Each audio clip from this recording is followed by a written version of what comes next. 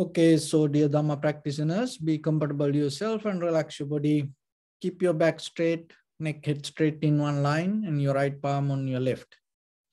So gently close your eyes and bring your attention to this bell sound. And while you're focusing to the sound, mentally relax your body, relax your mind, and relax your breathing with your thoughts. So do nothing extra. Just follow the sound, please.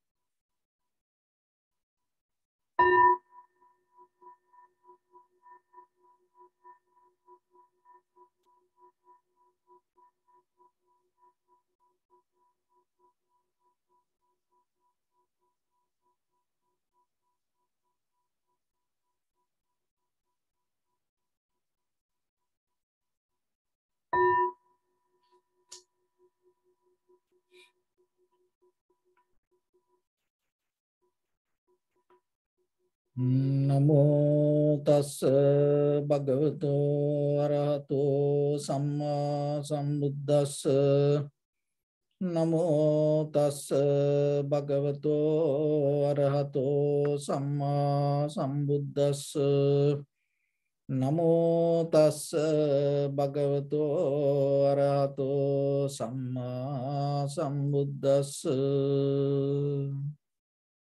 Homage to the Blessed One, the Exalted One, the fully enlightened One. So, dear Dhamma practitioners, before we start our practice session, we'll take a few minutes to understand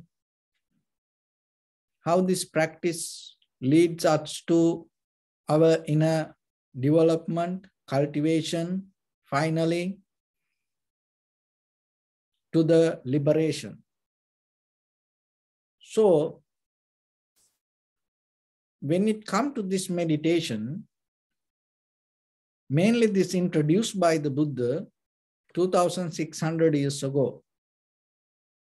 Before that, even the people had the idea about investigating the life itself, and they knew the life is suffering, and they knew this is a struggle. They knew themselves things not going to happen the way we want, and it itself creates unhappiness. But still they didn't know why it happened. So when the Buddha himself as Prince Siddhartha, once he start to look for the liberation or look for the truth, that truth means the reality, and to find the solution why this suffering happens, why this unsatisfaction come to us. That was the key point. Because before the Buddha, people used to believe it is the power of the God, or maybe it is the power of our own karma. We have to deal with that. There is no choice. But the Buddha is the one who mentioned, found out, it is nothing to do with the God or the creator, or it is nothing to do with somebody behind us. It's nothing to do with even the karma. That you are suffering, nothing to do with the karma. It's about your understanding. What is the understanding? And that is why when it comes to the foundation, that all things arise because of the ignorance. So how then that understanding related to the ignorance? Because we believe there is a permanent self-centered entity have within us as soul or as self, as I am. And that wrong understanding build up all other things around us, three poisons. Greed, hatred, and the delusion. So the delusion is the main root, and from that, the greed and the hatred arise. So it is about ourselves. And before the Buddha, even people used to look into that, but they didn't find out the very cause. What is the misunderstanding? Where things go wrong? They knew life is suffering. They knew there is a karma. But what the Buddha found out, that how it arises because our wrong understanding. How he found out that? Through the observing, not by anything else. Observing and recognizing. So, but mostly when it comes to our life, we also have some kind of understanding. If you look very carefully, rather than observing, most of this ordinary understanding come to us by visualizing. So, in the Buddha's method is observing and analyzing, recognizing. So that is the method. Observing, analyzing, recognizing. So when it comes to the very conventional way, visualizing, recognizing is a totally different way. Of course, visualizing, you can recognize things. And that is what most of the time we does, because we depend from our past experience and thinking about the future. So that's why we always look for future and do things. But even when we look for the future, it's always that we have a desire-based future. Otherwise, we don't see the reality of the future. It is a totally different way of things. So let's clarify that. So when we think about our achievement or the desires, we don't see the reality of the future. But when it comes to causation, cause and effect, then you recognize how things come to be as they are. So then you recognize the future. So that is a different way of understanding. And that understanding is the kind of like a fundamental base of that all the ethics. Just imagine that we believe we're going to have this is not going to be the end of our life unless we attain to the liberation. So we believe there is a rebirth, becoming. You can name in many ways, rebirth or reincarnation or becoming another existence. So somehow that means we're not going to disappear. We're going to come back in a certain way.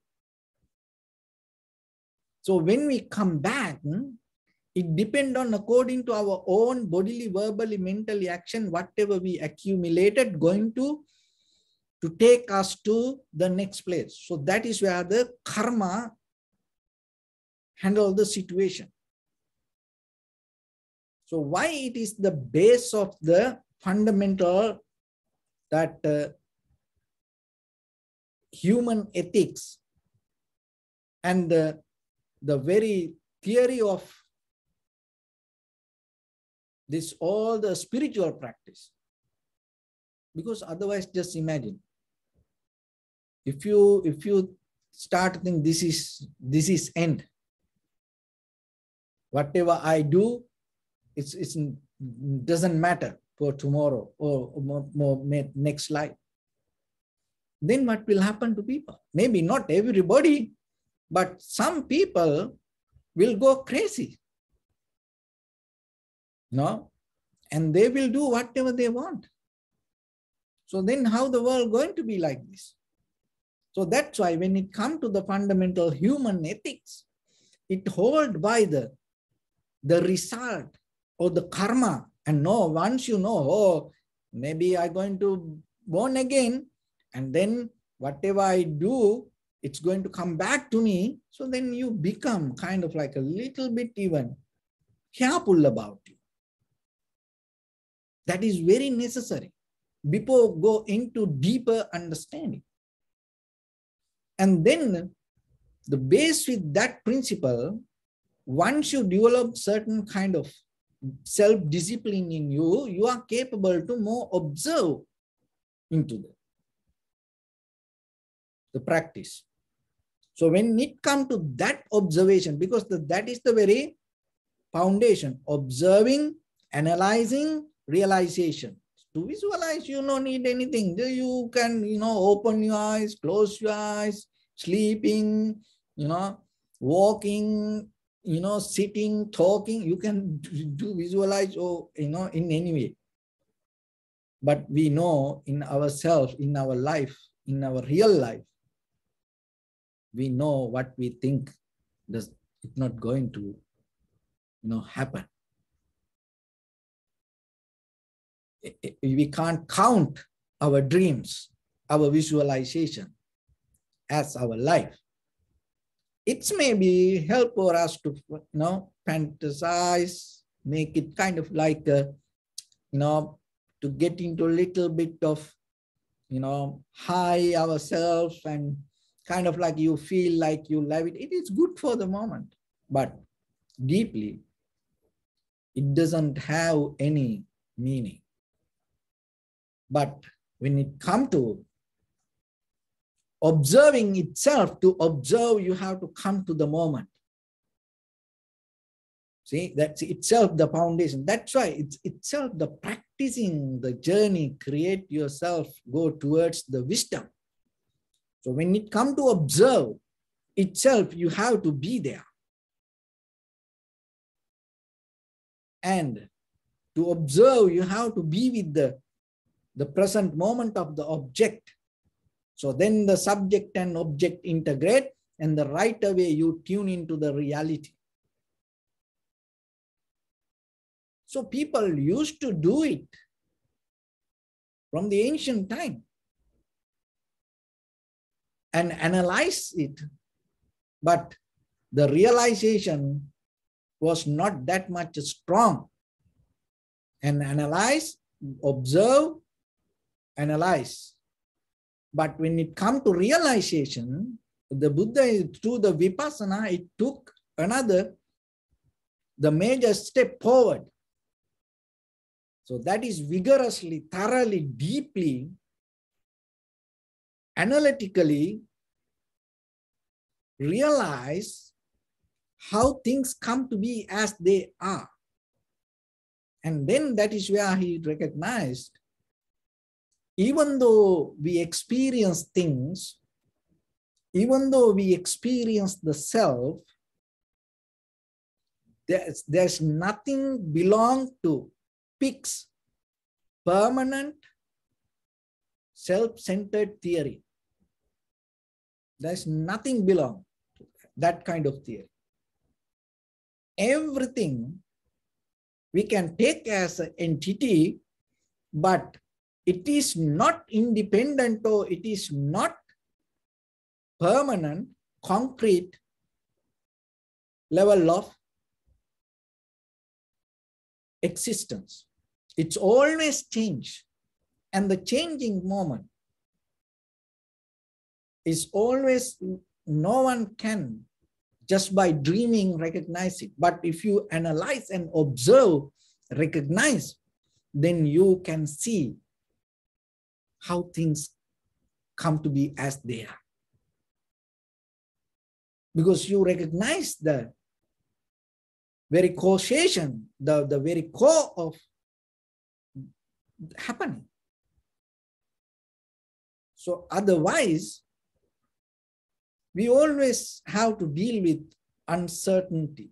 That's the very nature of that. That is what the very ordinary life that brings the fear, that brings the unsatisfaction, not what happened to us. Look deeper. We always have the fear about the future. very next moment. The unknown tomorrow. That makes us fearful. Unhappiness, unsatisfaction, the greed. When it comes to greed, of course, that whatever happened in the past, ignite little bit, but mostly the greed, where it focus to the future. So all this come when you don't know the mechanism of causation. Because when you see the mechanism of causation, when you know that it's a kind of like the very principal teaching of, as above, so below, so you once you recognize that the causation, the connection, you see things. That bring the peace. That bring the calmness. That brings the wisdom to go through the situations. That's what in the ancient time people used to have. And when it comes to today, as you know, this all the logic, biology, zoology, so this logic, so the logic itself represents the science. So that is in the Western. After Einstein, so before the Einstein in the Western, they didn't have any logic. But in the Eastern, there was a logic. It is not about this biology, that the human body. It's mainly about the whole life. It is totally different. Just imagine, when it comes to analyze the moment of you, analyzing your whole life as together in this very moment.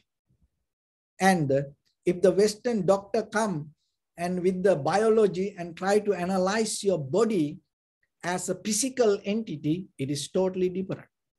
But in the Eastern, even when it comes to today Ayurveda or that kind of medical system, but more than the medical system, it is a different path. But when it comes to the spiritual path, they count this body as a whole life. That's mean from your parents, the day you came to your mother's womb to today, that whole life is in this very moment representing who you are. So that is the base in the Eastern culture. That's why when the girl come to the family, when a baby girl come to the family, they protect her very well. Why? Because their purpose is to make her a mother. Because they need a good child. So from the beginning of this child, the baby girl, they protect this baby girl. Always parents put the attention and take care of her. Why? Because she going to bring her child. So that it's counted by the whole life. It is not a one incident. So when it comes to the spiritual path, that very moment of you is a result of that all your parents to today, around that your environment and everything, and your people that you used to associate, things you eat and things you went here and there, things you studied, that everything. And when it comes to that kind of way to understand things, what you can see in this very moment, when it comes to your body, you recognize that everything is the result from your past. Past means from today to yesterday, day before yesterday, so whatever the past. And then you recognize this is the result. And if you go a little bit deeper, what you see, the causation, causality, because you are the result of that, whatever happened. So that deeper recognition took a different way of understanding about what we experience. It is not because of the self, or it is not because of the who I am or my name or kind of like that, that all my past is a reason for me to experience this. And once you know that, what happened to your future? You start to recognize, oh, so that's mean that whatever I do, bring this kind of result, that kind of result. So that way, you are capable to change your future. How? Now you know the mechanism. It is not you. It is the very nature. So now you know the mechanism, and according to things you perform, you do, according to your bodily, verbally, mentally actions, not only action, behind that action, the intention you carry, bring the result tomorrow. And once you know that, the karmic mechanism become powerless, because you get the key. You use the karma now. You are the one who handling karma, because you know, you don't give a chance. You don't wait, oh, good karma come to me. No, you know how to generate it. And by the power of that, you change that your destination. It's kind of like you get the real power to yourself. And then that all the, the God or the creator or everybody, all the, the stories, that things helpless. Why? Because now you have the key. And maybe they are waiting for us to, do something or punish something, but now you know, oh, if I generate with my intention, that is the major point. With my intention, if I do good bodily, verbally, mentally action, and out of that action, the reactions never going to be unprofitable. There is no way out of loving kindness, generosity, compassion, and wisdom. If you do any bodily, verbally, mentally action, there is no way in this universe it's going to be a bad karma. See, that's a very simple method, but we don't get it.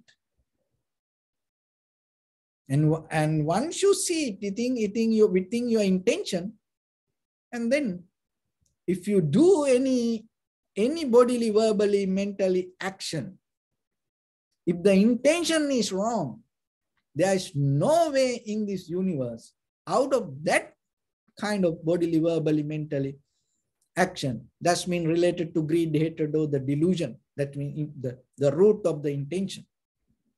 There is no way you're going to get a good one. So now you know. So once you know that, what happens? It's create a kind of like a stillness in you with your reactions. That stillness hold you before you going to do any motion. That means actions. That stillness is kind of like the comeback power. And you study, you do things, and you grow yourself, and you sharing your life with others, but still you know how to come back. You do anything, you interfere with the society, but still you know whatever you do, intention is the key point. Within yourself, finally going to decide what should be the outcome.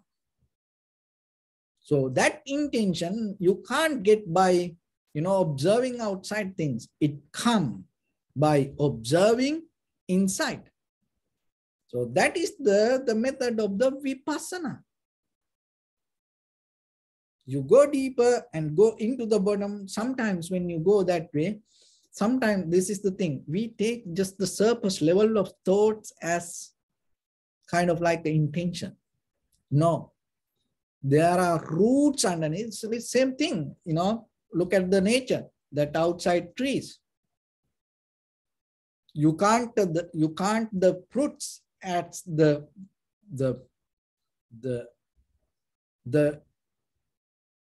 whole tree, that even that you see from the outside, you just can't take only the fruits as the result. No, you have to see, you should know the roots are the major important thing, because if the roots die, this can't be here. So the same thing with you now, your emotion that happen in this outside world, and it build up the energy, and then it become emotion, and your reactions, result comes. So it's kind of like that. But now you hold your emotions with the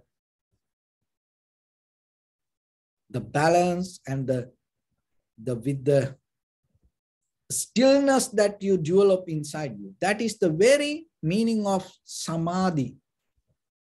Another way we call undisturbed mind. That means you have the stillness and the tranquility mind. You tranquilize the mind. And collective awareness. This all means that you have the very strong, well-balanced stillness inside you, within your own desire. You know that if it is unprofitable, you recognize it and replace the profitable one. And whatever happened with the outside world, and you have power to come back. So that way, once you come to that stillness, by the time what happens, you are capable to go more deeper. You become more stronger. Your strength going to become join with the recognition, and then out of that, the wisdom you gain going to become more sharp and clear, and it going to become powerful than the sun or the moon. So that is what you need. And that come out of only by practicing, observing, analyzing, recognizing. And that doesn't mean that you always have to keep your eyes closed and you have to be, meditation posture, kind of like that. No. Once it become a mental habit or the mechanism, once you know, once your awareness capable to that, develop that method, anytime, anywhere, you just live with it. So it's become your life. So that is where we go. That is what we need. That's what we have to build up in us with the practice. So once you have that, it itself bring the happiness, satisfaction, clarity with your all bodily, verbally, mentally actions within 24/7. And then out of that, always you generate something profitable. And it develop your creativity. It develop your accuracy. It develop your clarity. So once you have that, you are capable to work with other people more comfortably, because you are the one who capable to see the right things, and do the right things. And even though you not depend from the outcome, you know the outcome going to be exactly good. Why? Remember that the mechanism, the intention, because you see the intention, and when your intention is good, there is no way that out of that good intention, something bad going to happen. Maybe surface level, the turbulence can happen, but that doesn't mean your journey going to end there. No. Maybe you fasten your seat belt and little bit sit down and wait. It will pass. So like that in this path, everything not going to be nice, but still, when it comes to that deeper understanding, you are capable to go through any situation without holding, harboring, grasping that situation as a permanent moment. That is where your liberation happens. That is where you're going to become free from you. That is where you experience what is emptiness and what is nothingness. And that is where you're going to come to your finish line. So with that, let's get into practice a little bit now. So your right palm on your left and neck, head straight in one line, and be comfortable with your posture. So bring your attention to your body and scan head to toes 3 times and say Sopatveva, oh, may I be well and happy 3 times.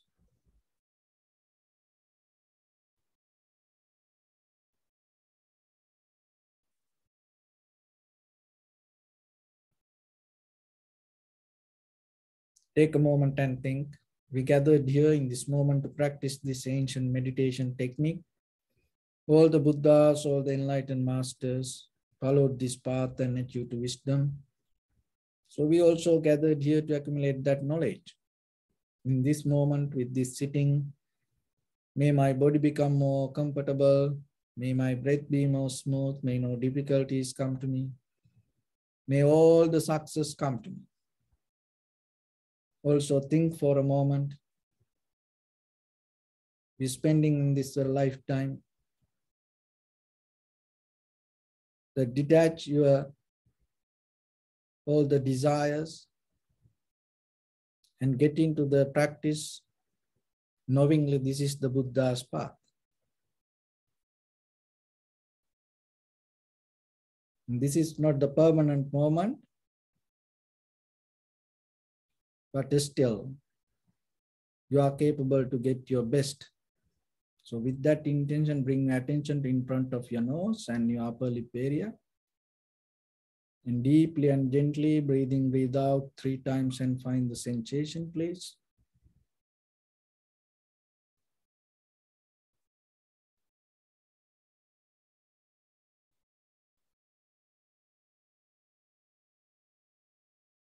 And allow your inhalations, exhalations happen itself.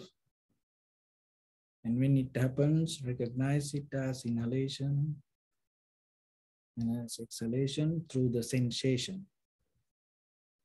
Not by visualizing, not by thinking about it, or not by dreaming, just by observing and recognizing. Do nothing extra.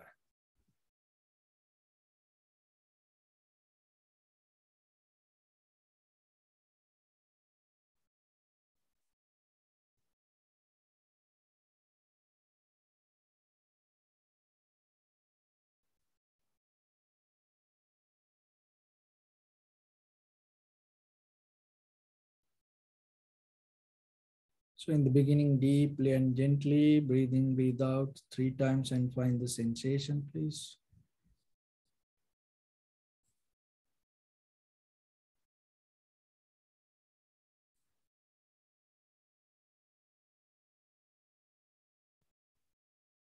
And allow your inhalations, exhalations happen itself. and allow everything to settle down as it is.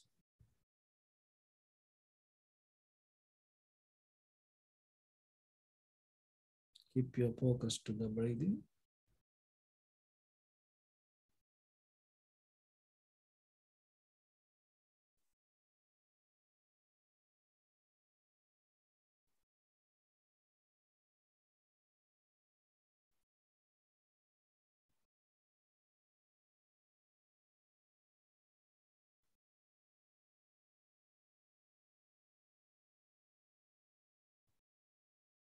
If your mind go here and there, bring it back again and again and settle down with the sensation.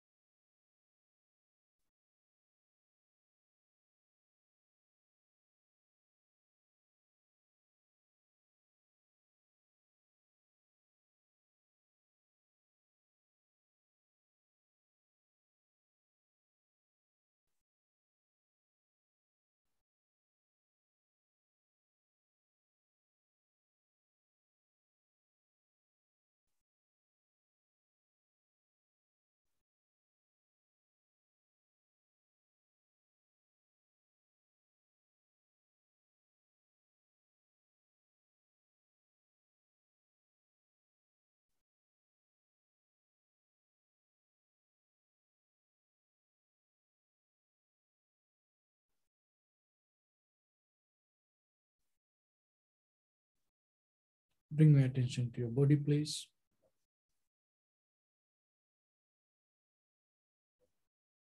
Observe your posture.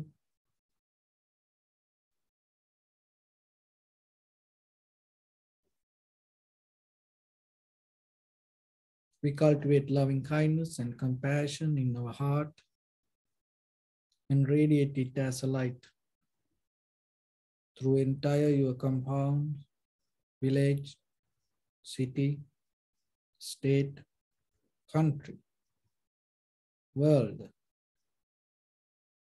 around this universe.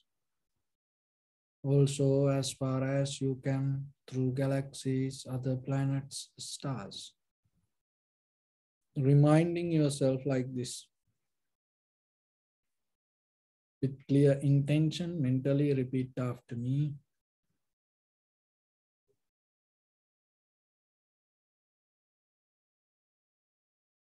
May all living beings in this universe be well and happy. May everyone be happy and safe. And may their hearts be filled with joy.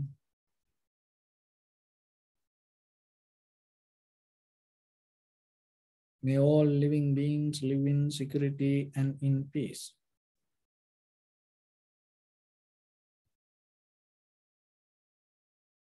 Beings who are frail or strong, tall or short, big or small,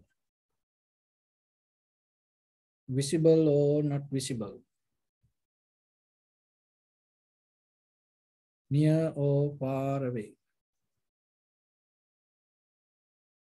already born or yet to be born.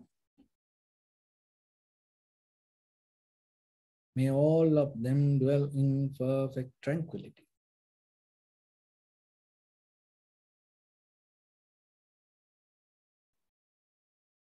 Let no one do harm to anyone. Let no one put the life of anyone in danger. Let no one out of anger or ill will wish anyone any harm. Expand the loving kindness and compassion beginning from your heart.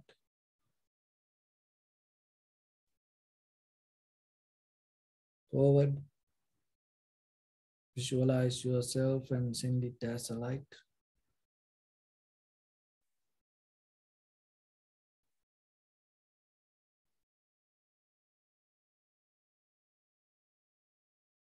To your backside.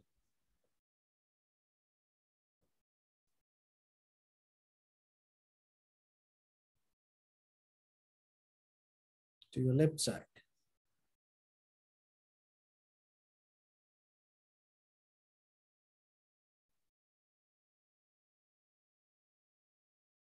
And to your right side.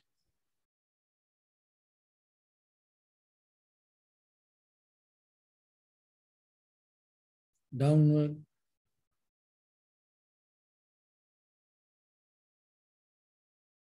And upward.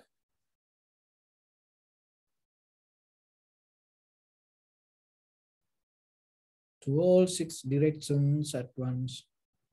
Like the moon, the sun, spread the light, spread the energy without any condition, without any limitation, without any resistance or without any judgment. Let your heart to shine with the loving kindness and compassion from the bottom of it, with the maximum effort to the highest, wishing yourself, may all living beings in this universe be well and happy.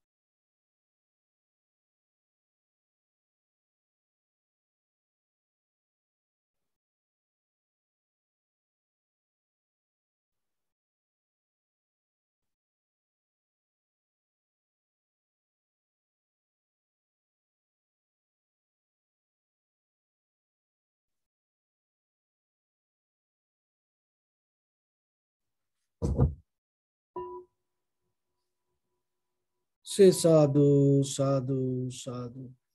So first of all, we offer this practice to the great qualities of the Buddha, Dhamma and the Sangha. And also by the power of this meritorious deed, may all of us attain to the supreme bliss of Nibbana. May all your guardian angels and deities will receive these merits and increase their longevity and protect all of you from any kind of planetary influences or any ill effects.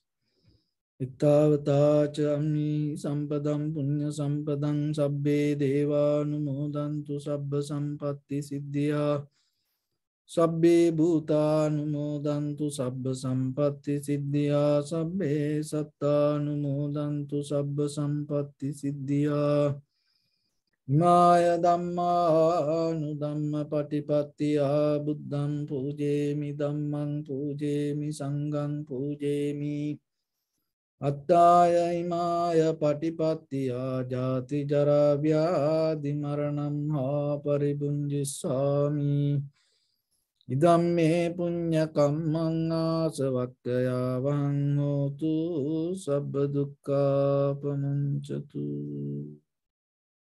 Bless you.